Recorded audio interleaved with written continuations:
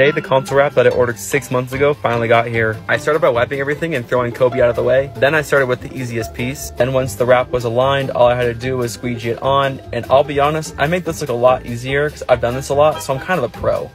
Once I finished that, I used my thumb to fold it and then moved to the harder piece. But I found out it actually wasn't that hard with the piece of tape.